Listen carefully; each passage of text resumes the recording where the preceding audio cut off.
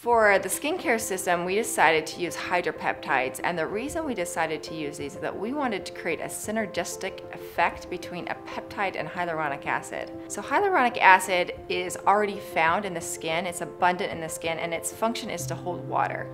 It can hold up to 1,000 times its weight in water, and that's why it's so unique and why we find it in a lot of skincare. We combined it with a peptide. So a peptide is a fragment of a protein, and what these fragments do is they actually signal the cell to do something. In this case, we want them to signal the cell to create collagen. As we age, we lack hyaluronic acid and we lack collagen, so if we can signal cells to create collagen, then we age slower and our skin looks better.